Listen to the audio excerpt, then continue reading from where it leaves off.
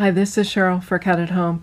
Today I want to show you one of my favorite uses for the Tim Holtz Adirondack alcohol inks, and that's in making plaid backgrounds that you can stamp on.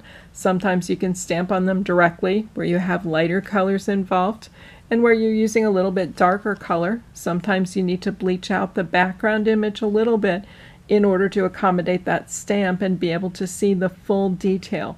As you know, Tim's stamps are just so beautifully detailed, and you don't want to lose any of that. So to make the plaid background, I'm starting out with glossy paper. This is made by Ranger. It's specific for this purpose. You could use photo papers, but for example, the bleaching technique doesn't work on the photo paper, only on this gloss paper. I don't know what the magic is, but it's clearly there. I didn't believe it at first either, and I tried to use my gloss paper. It doesn't work right. The essential tool is a blending tool, also by Tim Holtz. This is the same one you use with the foam pads. This time you're using the felt pads for it. This is the size, of course, size to fit exactly on that blender tool. Some of you even use the felt for blending, and that's perfectly fine. That's a raging debate, felt versus foam. But here we're clearly using the felt. I don't need this full felt pad to do the technique I'm doing today, so I'm being rather cheap. I've cut my felt pad in half, and I've just placed it sideways here on the Velcro piece. I had to think for a minute about that word. And so I'm ready to go. Now I'm going to add drops of the alcohol ink all in a row across here. You might be able to see just slightly off camera. I've got my bottles lined up here in the order that I want to use them. It's okay to leave them uncapped for a few minutes while you work with this technique. I'm going to try and just add a few drops side by side, keeping them relatively even. If one is bigger than another, it's just going to be a wider stripe, and that's okay. It's what do you want to see in your design. There's no right or wrong with the plaids. I'm using slate today instead of black, so I hope for a little bit lighter effect. Otherwise, I've got red pepper and meadow and bottle and cranberry. Now I'm pretty much ready to go with my plaid. The only thing I like to do here is add a line of the plain blender solution, top and bottom of that line of ink. That will help it to move easier. And so I'm just going to turn this. Again, I've got the line of the dots of the alcohol ink going this way. So I'm going to turn my tool this way as I run it sideways across the paper. And I'm just going to pull it along. I don't need to go too slowly for this, but likewise I don't want to go too fast because I want that ink to transfer and I want to get a good result. I'm terrible, especially on camera, at driving straight, so pardon the crazy lines here. I'm going to turn and go the other direction to complete the plaid. You could stop and re-ink if you wanted more vibrant colors, but I just keep going. And so there's my first pass with the plaid paper using those 5 colors. Now you'll notice it's a little lighter and more washed out on this pass, and that's okay. It's just a little different. I'm going to show you the second pass through.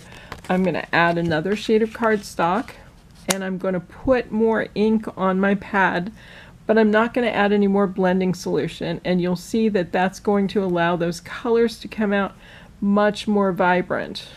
Now it may be harder for you to see. I'm trying to make sure I get drops out. Sometimes the bottle's inverted and it appears you're getting drops, but they're really not coming out.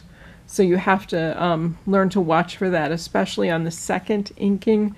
It's a little harder to see than when you're working on a clean pad. So I'm re-inked and ready to go now. Again, I'm going to flip my tool this way, and it doesn't matter which side of stripes you work on first, whether you work this way or the other way. But already you can see my color is coming out more vibrant. My lines are still pretty crooked because that's what I do. We all have our issues. But I'm going to turn and go the other way And it's just a really, really cool pattern that emerges. Again, they're all somewhat different. This is a little bit darker, and so probably in order to stamp an image on this, I would need to do some bleaching from the center. But it's the alcohol inks, so it's pretty much dry at this point in time. My fingers are dirty, so it's hard to see if anything's rubbing off or not, but really it's not rubbing off. It's dry at this point. So if I wanted to bleach the center, for example, in order to put this stamp in, I might turn it this way first of all, so that I can see the area that I'm working in, because I think this guy is going to go this direction on that piece of plaid.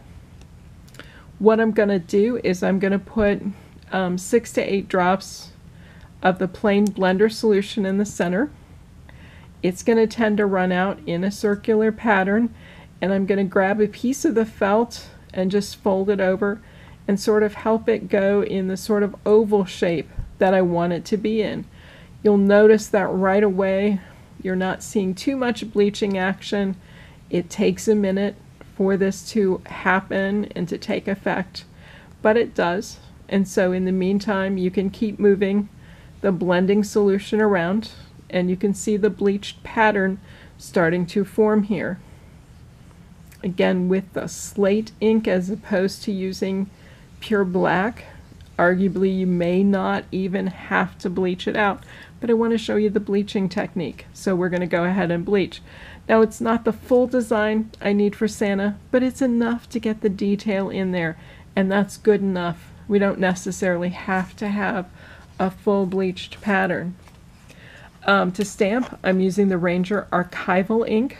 That is what will work best, if at all, on glossy paper. Glossy paper needs a little special treatment. So I'm going to ink up my stamp.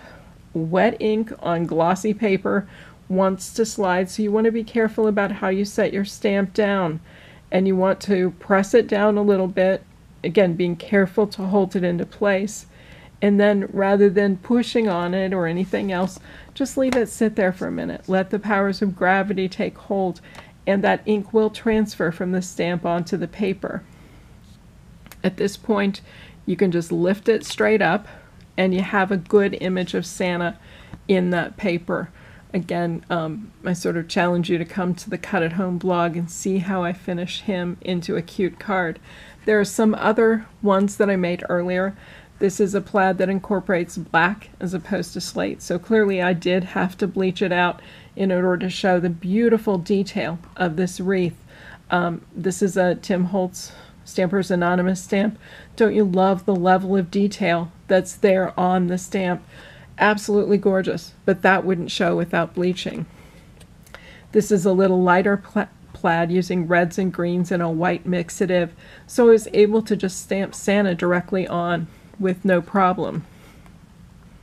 This is kind of an oops with a stamp. When I put this one down, I wasn't being careful, and the stamp slid to the side a little bit, so you can see where I have a little bit of a messed up image.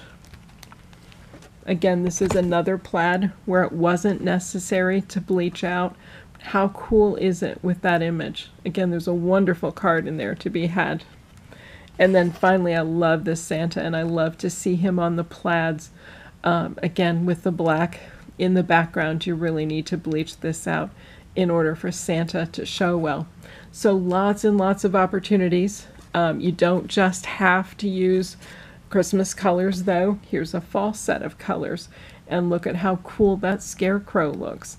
So you have to have a lot of fun playing with your Adirondack alcohol inks, doing lots of different stamped images or lots of different plaids and that sort of thing. There's so many possibilities out there. Stay tuned for some further videos from me for other ways of using your alcohol inks. In the meantime, thanks for watching. Bye.